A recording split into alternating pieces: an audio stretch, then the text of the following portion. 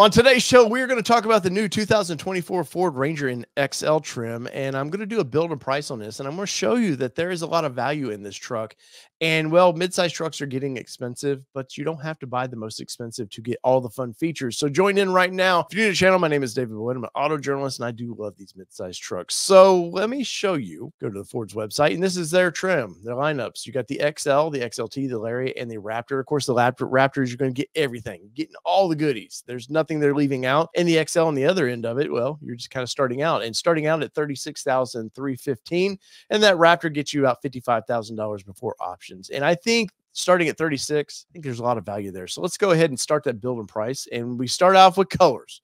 Everybody likes, there's a certain color you like. It sets the tone, the attitude of the vehicle. So I'll go through these real quick. Shadow black on the trails for me. If I'm using this as just a adventure rig, maybe, you know, daily truck, but black, I love the black way a black vehicle looks, but they just show scratches like crazy. So I don't know about that one for me. The Oxford white is a very simple, you know, yes, this is like every box retailer or whatever has, seems like this color truck. But guess what? It doesn't show scratches as much. Then you get to the iconic silver, which is in that white vein of, you know, you can take care of it. You can go on adventures, I think, and it's not going to show scratches as bad. Then Ford's hot pepper red metallic tinted clear coat. If you could say that 5 times fast, I'll give you $100, because that is a it's a fun color. It's got that kind of red look to it with just a little bit of orange tint to it, and changes in light. It's pretty interesting. Next up, we have carbonized gray. You cannot go wrong. Gray trucks are just, they're in vogue all the time, man. They're a fashionable looking vehicle. An exciting color is the Velocity blue metallic, which I don't know that I would want on the trails personally. It's a little flashy for me, but, you know, might not be for you. And finally, to wrap this thing up, is the cactus gray. The cactus gray is kind of that throwback color that Ford's been doing on the Broncos. They did it on the last generation Ranger, and it's a good looking color. And I think if you want some color that's easy to maintain, that's probably the right color for you. And it's going to be the right color for me, because I think the truck looks great. And we'll just kind of skim through this real quick. Let me bring this up. Skim through that. It looks really good. And it's one of those that the computer images just never do it justice. Something about this color that looks pretty close to what it is there, but then you see it in different lights. It just never comes through. But I think that's a good looking color. And for my 4-wheel drive adventure truck, I think that will do just nicely. Next up, we have the 2.3 liter little 4-cylinder in this thing, the EcoBoost. And it is a fine engine. Now, is it the best engine option they have? Well, no. Down the road, you're going to be able to get the 2.7 twin turbo V6 in this thing, making about 315 horsepower. But as it stands, this truck makes about 280 horsepower, which is plenty. You can tow with this thing. This truck has a great tow rating. You can do lots of stuff with this. And if you leave it alone, you can get great fuel economy in this. And for a big mid-sized truck like they are, that means something. Of course, we have the 4-wheel drive system in it already, and it's included with the open style rear axle. And all that means is it's not locked up. And if you've ever been out on the trails and you're having a hard time with, you know, slipping around, you're going to want that electronic rear locker. And as you can see here, $420. It's well worth it. I'm telling you, $420, you're never going to notice that. And if you are ever stuck and you just push that little locker button, in many cases, it's like an easy button. It just helps you get over obstacles, or if you're in mud, just you have both wheels spinning now. And the more grip you have, the better you are. Now, being an XL, it comes with the standard equipment. Let's look at what it comes here. So you're going to get that 2.3 engine we just talked about with the 10-speed automatic transmission. And I know people out there wanted a manual transmission, but sadly Ford's just not going to do that. You're going to get the 10-inch display with center stack. So you're going to get the big 10-inch display here. You're also going to get the 8-inch screen in the dash, which is nice, because lower trim vehicles as this one here, you're not stuck with the old style, you know, the little tack. You know, we're in a modern age and you want a modern appearance to your vehicle and get all those cool gauges. You're going to get the 17-inch wheels, because that's part of the STX package. You're going to get the LED reflector headlamps with high beams, auto high beams. You're going to get fog lights and all kinds of stuff. You're getting, the big one to me is the Sync 4A.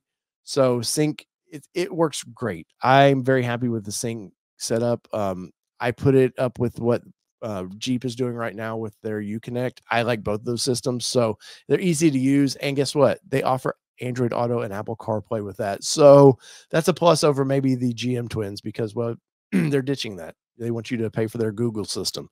Now, being the package, once again, we'll just kind of hit the highlights. You're going to get fog lamps, which I think is a big deal for an entry-level vehicle. That's standard.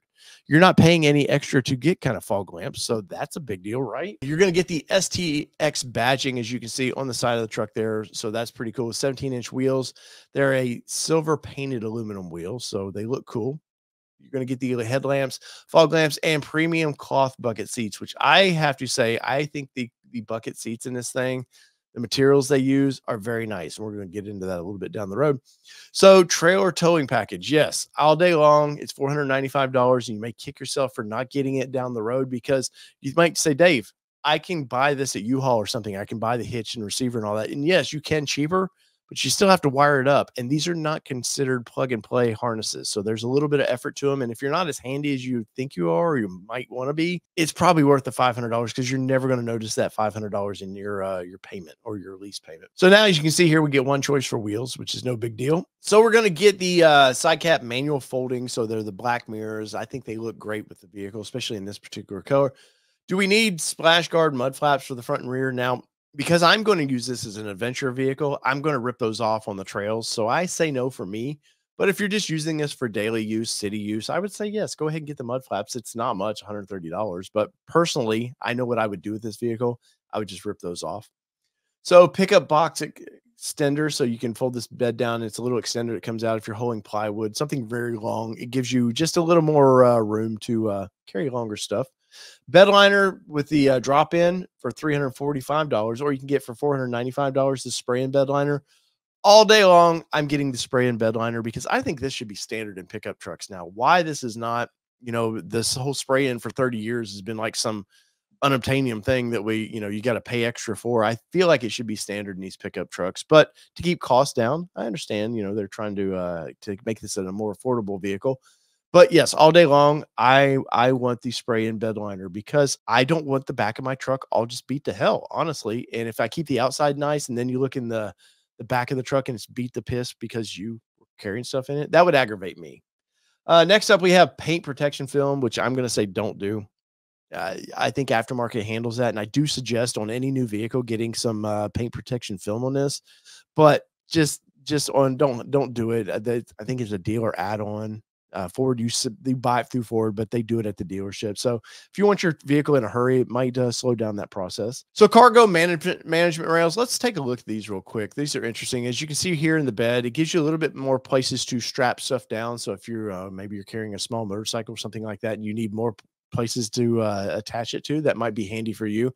And for $535, that's not bad, but I would never use those personally. I've had those in other midsize trucks and just never ended up using them. Though I do find if I needed it, it would probably be handy, but for what I want to do with this vehicle, I say, no, thank you. Finally, side window deflector, low profile. No, I can do all that. You can go to AutoZone or somewhere and buy some of that stuff. Rear window with fixed glass. Well, that's kind of a bummer. It's included, but it's not an option to get a sliding window in this thing. So that's kind of a bummer, but it would be nice to have that. Running boards in black. Let's see. There they are.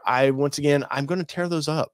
If you need this for a daily driver, you just want a pickup truck, 100% get those because, well, I will say these trucks, they're a little step up. They're not these little low rider trucks anymore. These trucks, these midsize trucks are getting taller. So I would say that, but for me personally, I'm going to pass on that. So tonneau cover for $600. They don't have a picture, sadly, on this website, but if you're, you're using your vehicle for trips, traveling a lot, I would do that. You throw your suitcases back there. You don't have to worry about it. The tailgate locks with this truck. So I would feel pretty secure with that. Spare tire lock. No, thank you. I don't live in an area where I've got to worry about my spare tire like that. Engine block heater. No, thank you. Once again, I do not live up north. I understand there's a need for it, but where I'm at, I don't need it.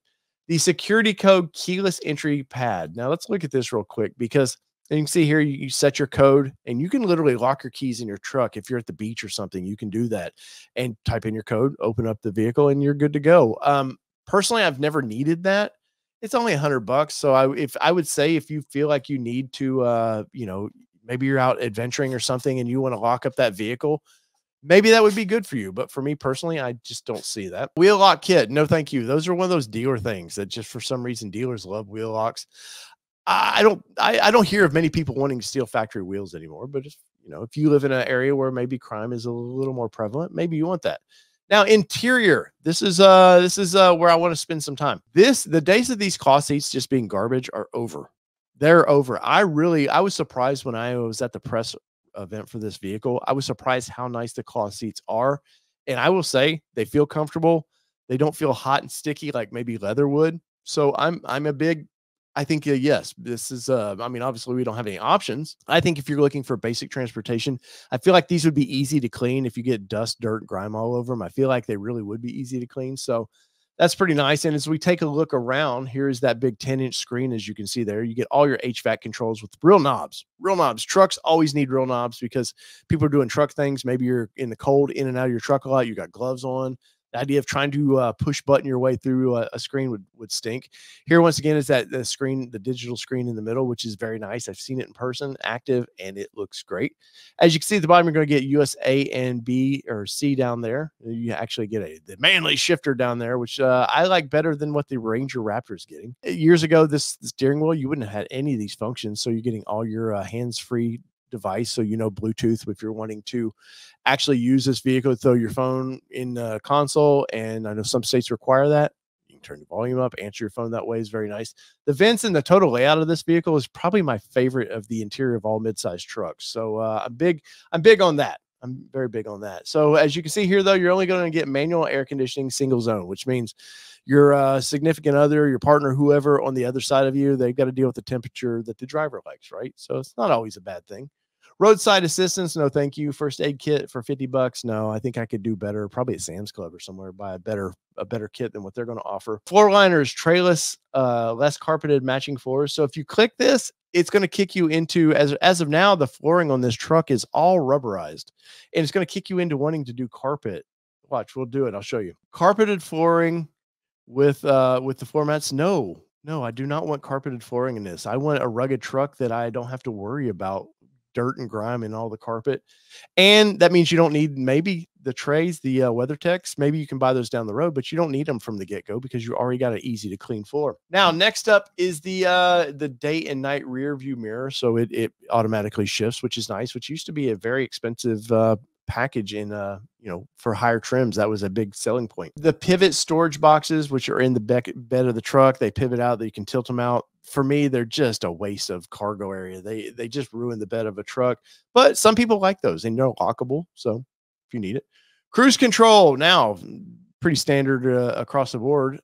You don't think of any vehicles anymore without cruise control. The in-vehicle safe that's under the back seats there, no thank you for $450, nor do I need a vehicle safe in the center of this vehicle because they just, honestly, they look cheap to me. And that's any brands that I've seen, they just look cheap. We're going to get the AM FM stereo with 6 speakers in this thing. 6 speakers beats 4. Used to be the standard was 4 speakers. You get 2 in each, 1 in each door, and that would be all you get. So now we're going to get 6 speakers in this. It does not say with subwoofer though. So I imagine speakers in this thing sound pretty good, but you might want to play some Jay-Z or something. You might want to add a sub down the road. Like I said, we're going to get the Sync 4A, and as you can see here, it gives you advanced voice recognition communications entertainment center. It's a 10-inch touch screen with center stack swipe capability. So if you're used to your phones, it kind of helps you there. You're going to get AppLink 911 assistance, Apple CarPlay, and Android Auto capabilities there. So what does that mean exactly? I don't know. Do they going to require you to pay for that service? I'm not sure with that. And because I know it's standard on a lot of the higher trims. So maybe that's the way they're saving money. But that's about all the options we can add to this thing. And as you can see, there is our Cactus Gray. Good looking truck, good stance to this truck. I think it actually stands up pretty well. So our big things, we started out with our Cactus Gray, no upcharge for that. The electronic rear diff, I guarantee you will not notice it in your car payment, and it makes 100% if you're ever, I don't care if you're sometimes snow and wet weather, you might need a little extra traction to help you there. So that was $420. Trailer package we're going to do for $500 basically. The spray and bed liner was $495, which I'm telling you, big plus to me.